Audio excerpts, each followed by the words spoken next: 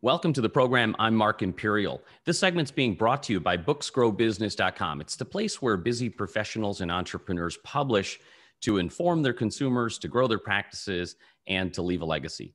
We're doing a series of spotlights with remarkable attorneys across the country with the focus on estate planning and elder law. Joining me on this segment is Samantha McCarthy, and she's an attorney in Rhode Island and serving also Massachusetts. With a focus on elder law and estate planning. Samantha, welcome to the program. Thank you so much. Glad to be here. I know elder law is a broad topic, so please tell us a little bit about your areas of focus on that spectrum and the types of folks that you help. Sure. So elder law is really kind of thought of as a specialty in the estate planning world. And elder law focuses really on, as people age, how do we make sure they have the services they need, the care they need, and the money to pay for that care. So a big part of our practice in elder law is people are aging and they can't live safely at home anymore. So how can we get them into assisted living? How can we get them into a nursing home? What does their care plan look like? And also, how do we get access to services or government assistance to pay for that care? So Medicaid planning is a lot of what we do. People work really hard their whole lives for their money, and then they fear losing it all to the nursing home. So we help people plan so that doesn't happen.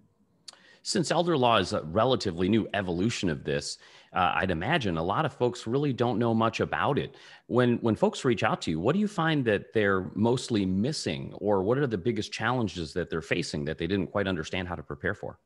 I think one of the struggles is people don't understand that there's options at the last minute. So a lot of people hear about a 5-year look back rule, which is a period in which the government's going to look back to see if you transferred any assets. And if you haven't planned ahead 5 years or more, people think you don't have options. And there are a lot of options, but the other struggle is everybody hears from their neighbor or their friend or their cousin what happened, and the facts and the law apply so differently to everybody's specific situation based upon, are you married? Are you not? What property do you have? What title are your assets in? How are they held? What kind of funds do you have invested? And so, a lot of people come and say, oh, my neighbor lost their house and I don't want that to happen. Well, that might not even be an option to happen to you based on your own circumstances.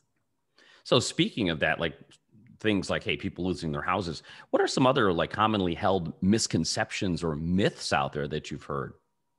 So, for instance, in Rhode Island, retirement accounts are not considered an available resource to pay for your care, but in Massachusetts, they are.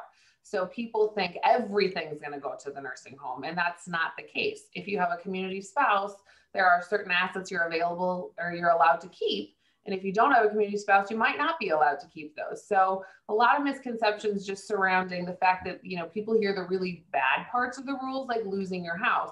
You don't actually lose your house. You're allowed to keep it while you're living. But if you pass away, the state can file a lien against it to recover for what they've paid out for your care. But there's ways to work around that as well. So there's just a lot of information, a lot of fear-based discussion out there with seniors, which is completely understandable. But we try to kind of cut through that and help people see how they actually can get the care they need and also not lose everything.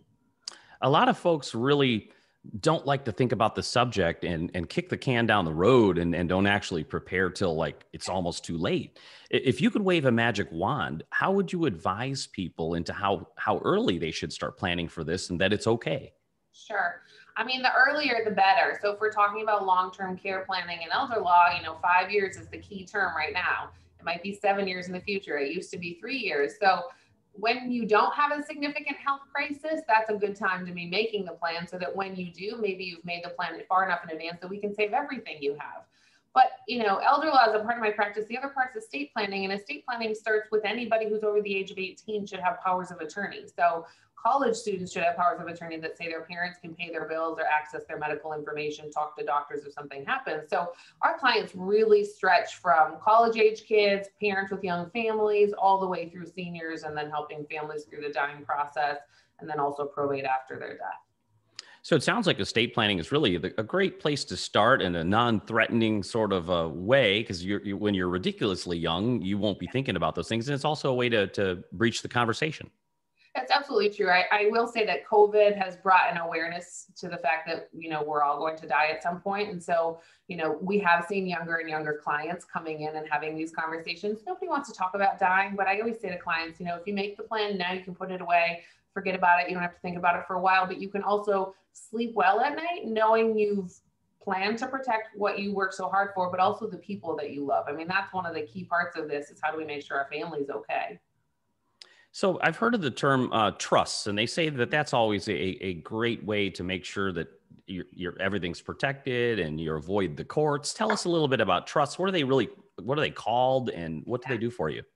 So there's several different kinds of trusts, but at the most basic level, a revocable trust is a trust where you maintain control of your own assets. So anything you're able to do now, you can do through the trust, but you are avoiding court when you pass, you're avoiding probate. And so a really common misconception in the world is that if you have a will, you have a complex estate plan and you're all set. But really all a will does is guarantee you're going to go to probate. So a will tells the world what you want to happen to your stuff when you pass away and who you want to manage the process of transferring your things, but it requires probate court oversight. So the trust allows you to avoid that. I like to think of them both as expensive pieces of paper that say what you want to happen to your stuff when you pass away, but the trust has like a bucket attached to it, and that bucket can hold assets. And so because there's a bucket attached to it holding assets, we look to the trust for the rules of what happened. And so then the trust after your passing can say, here's how I want to provide for my family, here's structure. If you have young kids, maybe you don't want them inheriting everything outright if something happens. So we have a plan in place to say, how will things be managed for their benefit, and also who's going to do that management. Great insight. Samantha, what inspired you to focus on elder law and estate planning? How did you get started in this field? Sure. So I grew up living next door to my grandfather who has multiple sclerosis. And so I saw, on a day-to-day basis, the difficulty our family had in accessing services and having the right information.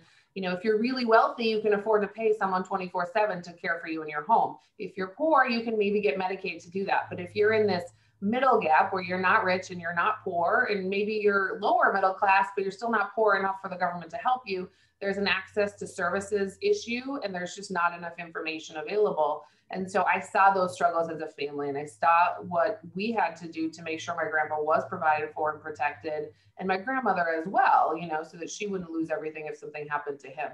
And so that just really inspired me to say there's a need here, and there's a need for these people to be taken care of in a compassionate and caring way, which sometimes gets lost in the law and with lawyers. And so I think that's kind of what we've brought to our clients, is the fact that I've been through a lot of these things myself as a family. And so that helps my clients understand I get it from a personal level and a professional level. Before I ask you my last question, is there anything that I didn't think to ask you that you think is important to share with my audience in regard to, getting prepared and in this regard? Anything that you'd care to share? Yeah, I think the most important thing for people to think about is you don't have to have all the answers. If you're working with the right professional, they're going to ask you the questions. So a lot of people are afraid to start the process because they don't have everything together, or they don't know what they don't know. And really the most important piece is just scheduling the consultation or making the call, because then the attorney can help walk you through the rest of the process. The fear of talking about dying is not as scary when you actually do it. So just make the call, get your asset list together, and beyond that, someone can guide you through the process.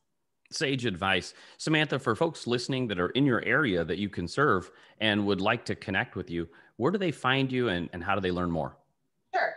You can find us online at www.mccarthylawri.com.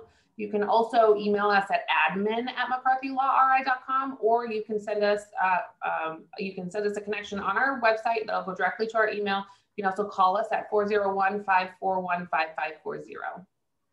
This has been terrific. I really appreciate you taking the time and sharing with my audience today, Samantha, and I wish you continued success for you and for all of your clients. Absolutely. Thanks so much. Samantha McCarthy, attorney with McCarthy Law RI. And this segment's been brought to you by booksgrowbusiness.com. It's the place where busy professionals publish to inform their audiences, to grow their practices, and to leave a legacy. That's all for now. I'm Mark Imperial, and thanks for joining me.